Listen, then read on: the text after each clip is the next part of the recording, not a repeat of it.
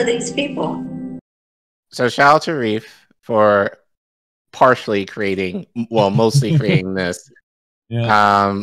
What started as one thing eventually became this. So for those of you who get the joke, you're welcome. How did that helmet stay in there? That's what I want to know. I took that out. But anyway. I refreshed it. I think we can. It's not Fix on it later. but it's not on the what's been published though. I think Canva was being weird, silly. But it's not on the final. It's not on the published one that is currently up. So it's just on this, which is fine. But anyway, those of you who know the reference to the thumbnail, let us know in the chat.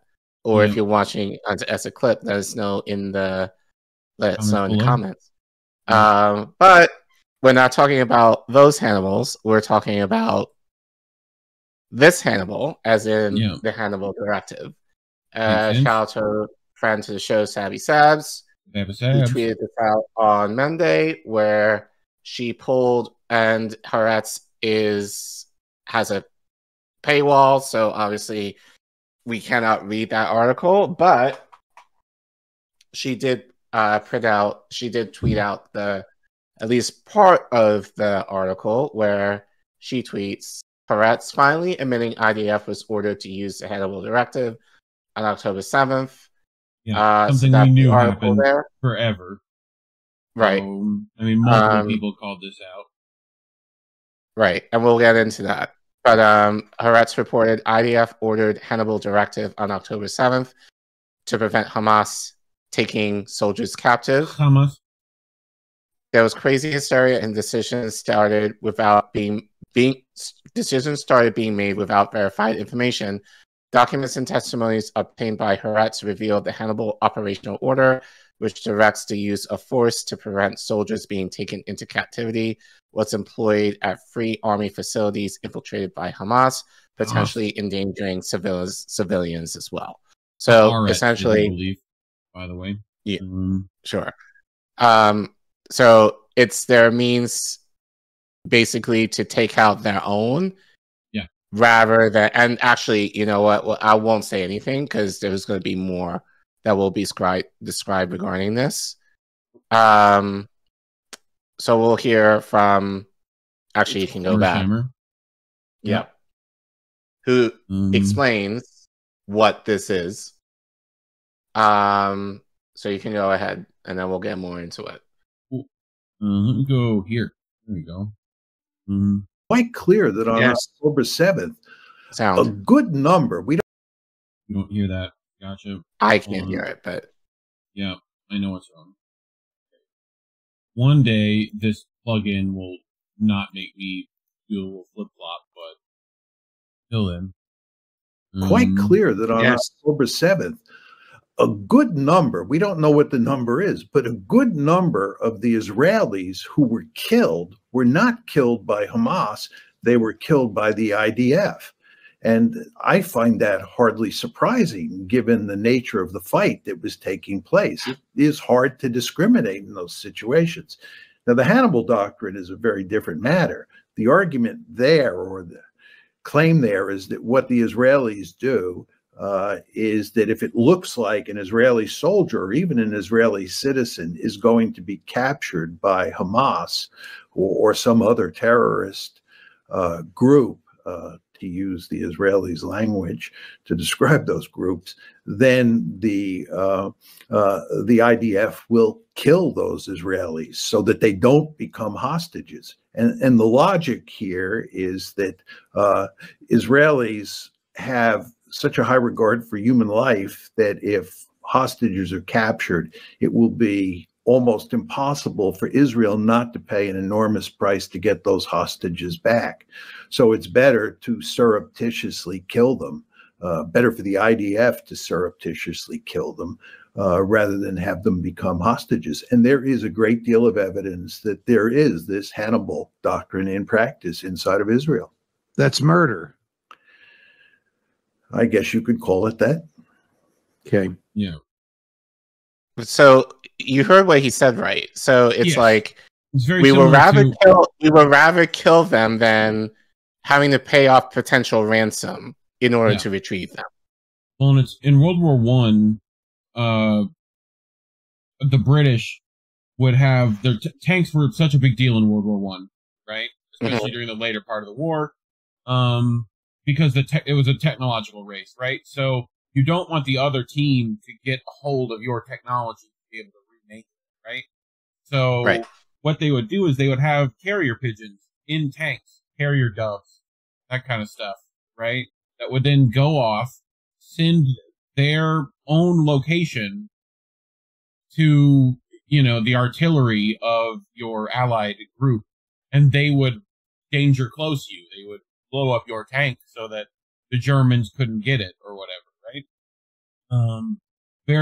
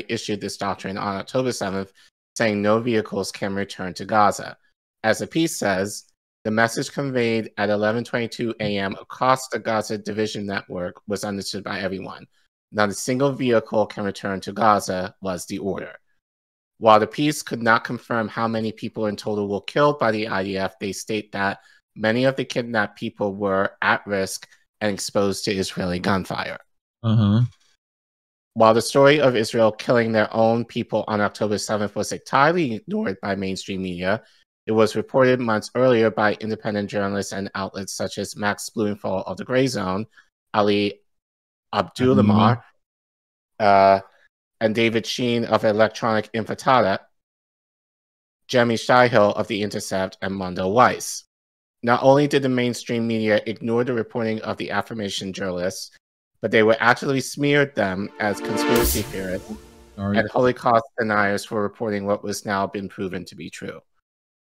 Who is that for? It would not anyone. I mean, I guess Max Blumenthal in the gray zone, but sure. I think Zay Squirrel as well, big one on that. I think Vanessa and Eva also called this out, he and them. Yeah. You know, there's been quite a few on this, so, you know. On November 27th, Haaretz writer Mikhail Parach painted journalist Max Blumenthal as a conspiracy theorist and a manipulator for reporting what her own paper has just confirmed to be true. At one point in the article, Parach tries to discredit Blumenthal by saying, one of Blumenthal's most egregious attempts to deny Hamas's actions has to do with the claims of sexual violence. This is ironic because she tries to discredit him by citing another thing he was correct about, as now even the mainstream Times of London paper has noted that there is no evidence of mass rape on October 7th. Yep. Another piece published in Haaretz by Saji Cohen on November 7th accused those who said Israel used a Hannibal Directive on October 7th of being conspiracy theorists and claimed the doctrine ending in 2016, saying, many conspiracy theorists say the army simply followed instructions under the famous Hannibal Directive, which the army, under then Chief of Staff Gadi Eisenstadt, canceled in 2016. In certain situations, the directive allowed the endangerment of a soldier's life in order to prevent an abduction. This is again ironic because his own paper had just confirmed that Israel did indeed use the Hannibal Directive on October 7th, proving it was not canceled in 2016. The Washington Post has also published a smear piece on those who accurately reported that Israel issued the Hannibal Directive on October 7th. The author, Elizabeth Dwalskin, attacks activist Christina Gutierrez for saying Israel killed their own people on October 7th, something that is now proven to be an objectively true statement. The article also blatantly lies about the claims made by Gray Zone and Electronic Intifada by saying, but articles on Electronic Intifada and Gray Zone exaggerated these claims to suggest that most Israeli deaths were caused by friendly fire, not Hamas. This is a blatant misrepresentation, as neither publication has ever claimed that most of the deaths on October 7th were caused by friendly fire. Only some were, a claim that is now proven to be true. The article also tried to paint those who reported there was friendly fire on October 7th as Holocaust deniers, saying influencers who question the Holocaust are also among those sowing doubt about October 7th. This is especially gross because many of the journalists who reported on the friendly fire incidents on October 7th, such as Max Blumenthal and Aaron Mate, are Jewish. Something they wish they could take away from them. Right. Yeah. The Washington Post also failed to disclose that the author of the report, Elizabeth Dwalskin, is a Zionist who once called Palestinians desert Bedouins without a sense of national identity as we know it today. That national identity, huh? Right. You mean the national identity that you won't let them fly on a flag post? You mean that national identity? They literally have to, like, make allegories to it with watermelon? You mean that? You mean that national identity? Okay. Another Washington Post article went even further by claiming that Iran funds the Gray Zone because one of their editors, Riot Reid, publicly worked for the Iranian outlet Press TV years before working for the Gray Zone. Wyatt, feel free to unblock me. You know I'm a nice guy.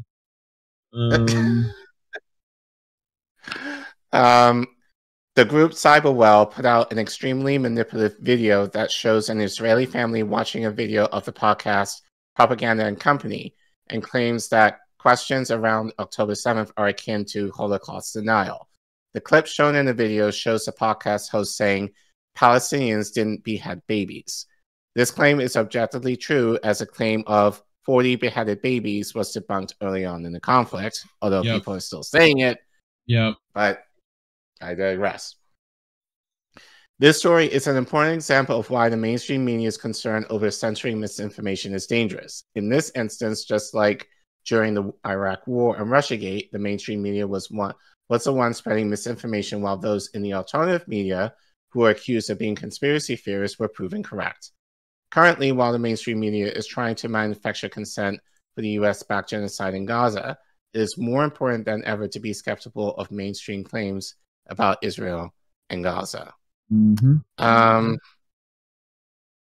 So, yes. Any thoughts? Well, you know, I think we all called this early on, right? Where, you know, footage and pictures of supposed death and dismemberment on October 7th were in ways not capable by Hamas fighters, certainly. Right. You know, That was what I was saying. I think that's what we were saying earlier. I don't remember talking about Hannibal Directive directly, at least with you, but even back then, I kind of thought this seemed a little sus in terms of stuff of like, if you actually go through, you know, all the gun nuts and weapon aficionados are like, hey, they don't have that ability. They have RPGs. They don't have the ability, right? Like RPKs, and it's like when we talked about Hind Rajab, right, where they tried to claim that was Hamas. It's like Hamas's fire rate capabilities are only that of what they're capable of getting, which are usually old Russian arms, right? RPKs, AKs, that kind of stuff. So, you know, this is very similar investigative stuff that happens, and they get called out on it, and it's constantly, you know, wasn't me. It's constantly Israel just denying everything until they can't deny it anymore. So, right, you know, and even then they try to deny it, obfuscate, and move past it. So, yeah, I mean, I don't know. I feel like it's just indicative of independent media being pushed aside and all conspiracy dismissed when we seem to be the only ones actually doing the work, you know? So, you know, told you so, pretty much. You know. All right. Well, let's get into more details regarding the Hannibal Directive as it applied to October 7th. So shout out to Nico. Via Hotspot, he reports on this a little bit more. I think he goes into the article a little bit more stuff that I'm not going to pay in order to pull, so he did. So let's see what he has to say. Yes, sir. Haaretz, a publication in Israel, admits that the IDF ordered the Hannibal Directive on October 7th after initially smearing journalists who made this claim months ago. There was crazy hysteria. Decisions were made without verified information. Yup, the documents and testimonies obtained by Haaretz prove that the Hannibal order wasn't implied or insinuated, but they actually used the word Hannibal. One example was at 7:18 a.m. at the Yifta Post. After they realized one of the IDF soldiers had been captured, the order was given, Hannibal at Haaretz, and it came from the divisional headquarters. They dispatched the Zeke, which is a drone, and they handled their business. At 7:41 a.m., the order was given again. That wasn't the last time it was given. In fact, there were multiple times after this that the Hannibal Directive was explicitly given to kill Israeli soldiers so that they would not fall into captivity by Hamas. Do y'all know how many of us were attacked, smeared, berated as anti-Semitic because we reported that the Hannibal Directive had been used? And most of us used reporting directly from Israeli documents before to prove that information. Here, Max Blumenthal points out that Haaretz pegged him as a manipulator for reporting on the Israeli army's killing of many Israeli citizens on October 7th. Max also points out that the Washington Post published 2 lie-filled smears about members of the Gray Zone for helping to expose the Hannibal Directive scandal. Roger Waters tried to explain this to Piers Morgan, explaining that Israel was responsible for some of the death toll that day on October 7th, and Piers just shrugged him off. Like, nah, that's not true, that's not true. Bro, Sam Husseini tried to ask State Department spokesperson Miller about the Hannibal Directive just last month, and the State Department allegedly never heard of this Hannibal Directive. And I just love how you have all of these propagandists playing stupid or naive as they attack actual journalists for doing their job. Because it was literally in a Haaretz article that the Hannibal Directive is a thing. It was just canceled allegedly in 2016 by Israel's chief of staff. Yet another lie by Israel. Surprise, surprise. But as usual, it gets deeper. Now, we all know by now that Israel had advanced knowledge of October 7th before it happened and basically did nothing about it. But what was even crazier is the fact that we found out, thanks to reporting by people like Ben Swan, that they knew that the party goers were being shot at the festival at 7 a.m. and told them to fend for themselves. The shooting started at 7 a.m. The IDF didn't show up until 3 p.m. And the military officer responsible for telling them to fend for themselves just so happened to be responsible for the fact that the festival was moved from another area to the border of Gaza that day. So he moved them into the danger and then told them to fend for themselves. So just in case we're keeping score here, journalists were attacked for saying that Israel was at least partially responsible for the lives lost that day, and it turned out we were right. They weren't just indirectly responsible, they literally gave an order to kill Israelis that day. And in at least one instance, a group was moved from a safe location to a dangerous location and then told to fend for themselves as they were being mowed down. So just like the violence we've seen from Israel since October 7th has been so destructive that it seems to have nothing to do with protecting the hostages or targeting Hamas, it seems like even the day of October 7th, all the damage that Israel wreaked that day had nothing to do with protecting or saving Israeli hostages and had nothing to do with specifically targeting Hamas. It's almost as if they were looking for a reason to go into Gaza and October 7th gave them that reason. Now, if you want to call me a conspiracy theory for that, go right ahead. Nico is on another level!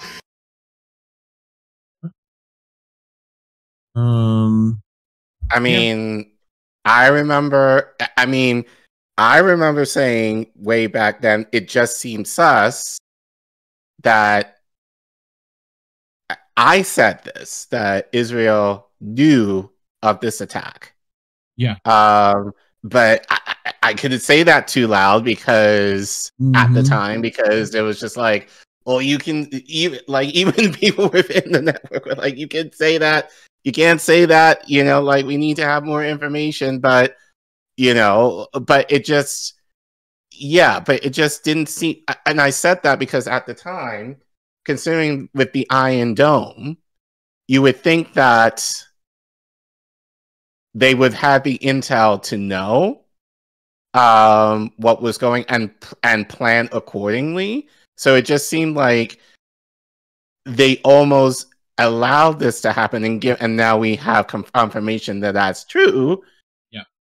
As as a stepping point, and it makes sense that they are like hammering October 7th is because this has been because Hamas directly attacked Israel. Like prior to that, it was Israel who was attacking Palestinians, so we don't care about that shit. But because the big bad Hamas started to attack them first, again, we've seen this with the victim mentality, of Israel. It's just like, oh no, these poor people, like, woe is me. These big bad people are now killing us. We got to do something about it. So yeah, that I was kind of saying back in the fall, and even then, it was just kind of like, oh, you can't say that. You cannot say that. Do not say that. So, I said that. I mean, I've said that in private, but I remember that we had to be careful saying that in public because YouTube and then other things, because at the time, we got demonetized in part for something very similar. So saying something similar to that at the time that, it's kind of up in the air now. But Nico mentioned Sam Husseini asking this douche, Matt Miller, about it. So this is about a minute long. So we'll see that exchange, and then we can end the segment. You talk about the hostages. Israel has a Hannibal Directive in which it has orders in place to kill at least its own soldiers, lest they fall into the hands of Palestinian groups.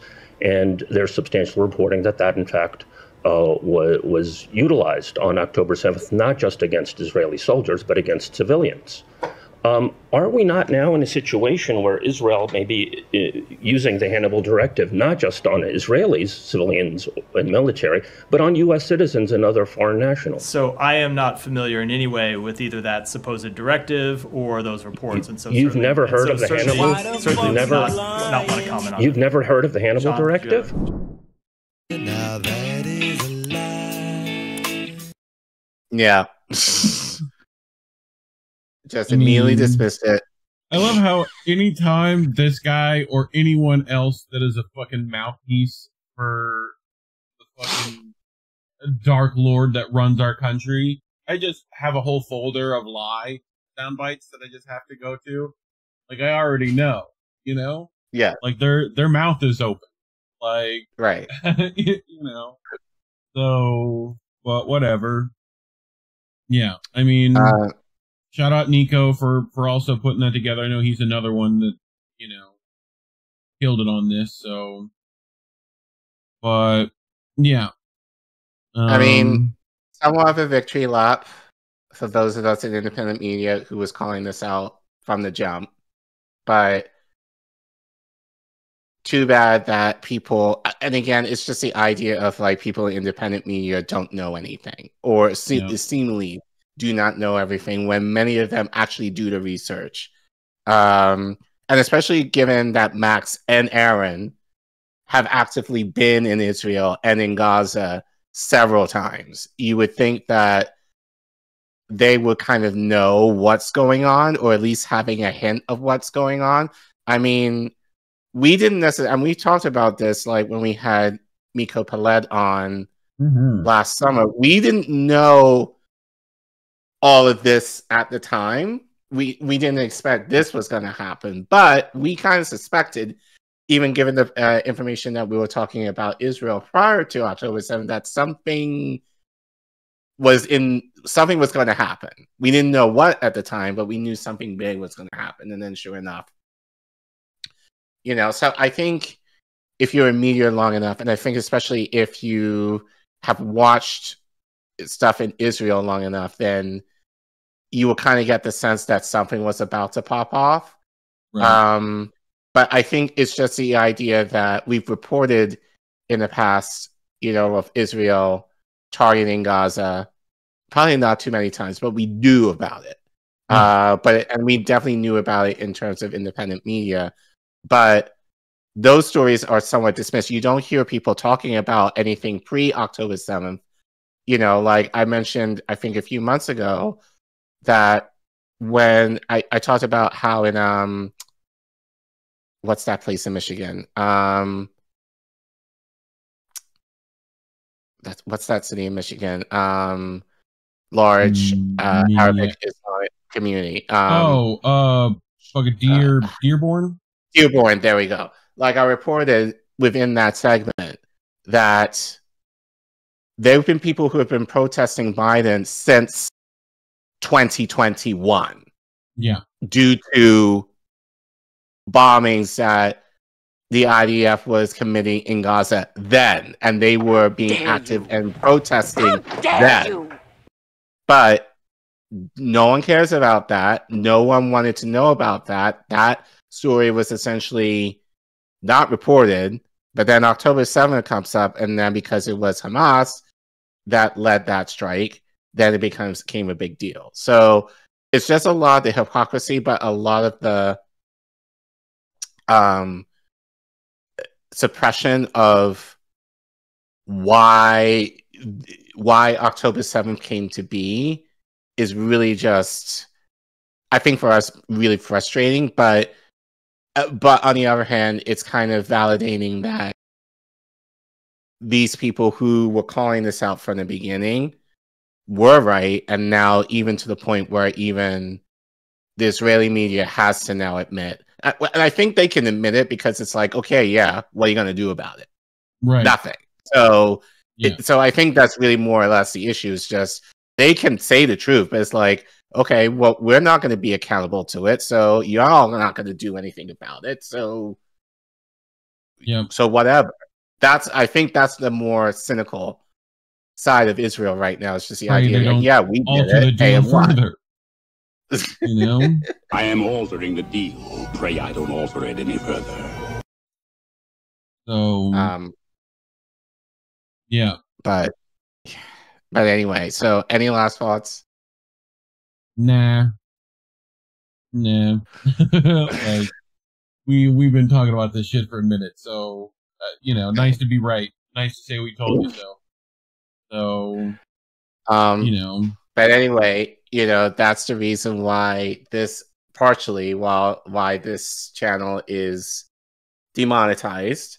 So if you want to support us so that we're able to report on stories like this, hopefully in a non-biased way, you can go to that link that you see at the bottom of the screen at Ko-fi, or you can use your phone and scan the QR code to donate to us, and all that money will go to us directly. That's probably one of the benefits of being able to do stuff like this, is that all of your proceeds will go towards the network and not pay YouTube or anything like that. Or if you forget the code, you could either go in the description below for all the links where you can donate, or you could type !donate if you forget this one, and you can give to us through that. But we appreciate you guys supporting us and liking our content. Whoops. Please don't forget to like and subscribe to the channel. Please share it so be able to beat how YouTube is suppressing us in the algorithm. We've appreciated your comments. That definitely also helps in pushing our content. So make sure you do. We do respond many times, especially since we are not at the level where we get too many. So we do respond, especially we also take some suggestions as to what stories we should cover. We've done that in the past. And help us. Well, you wrote 3K. But I'm saying 5. You know, sure. Just so you don't have to do this like every 1,000.